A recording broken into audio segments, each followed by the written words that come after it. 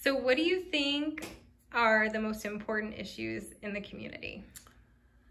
Well, how many facets can we go? Certainly, I think one of the big things is, from a law enforcement perspective, is how do we in the community still find ways to come together and bridge gaps? I think that's a huge deal right now. It doesn't take a lot of looking around to see that that's a hot topic. And I think what you'll find, especially around this area, is that we've done so much work to stay ahead of that curve that now we're finding that we're able to reap the benefits of some of those relationships that we've built over the last 10 and 20 years.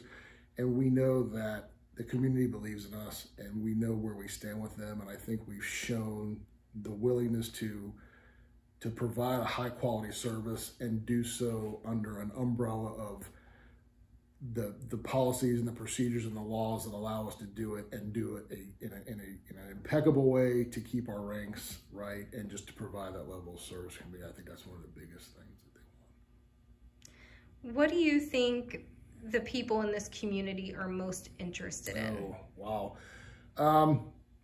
I think it depends on who you talk to. You'll get a lot of families who are big into the parks and the recreation and things that they like to do with their families, and you'll see a lot of folks who are really, really hot on public safety and how their communities are safe and what are we doing to help keep them that way. And by and large, I think you'll find that the group is kind of in the middle. I think you'll see a lot of the younger folks now who are moving into the city who are very family oriented, want to know that their kids can play in the street late at night and not worry about them, but yet if they want to take them down the road to the park, they know they could. That I think is a big deal. I mean, public safety everywhere is always going to be a big topic.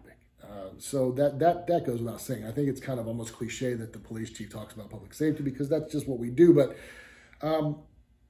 I think that when you get people who know where our safety level is, they're not so concerned about it, and they're able to divert their attention away to more of the quality of life things that they like because they know that we've got it covered. And I think that's a big deal for them. Yeah. Thank you very much. Yeah, sure.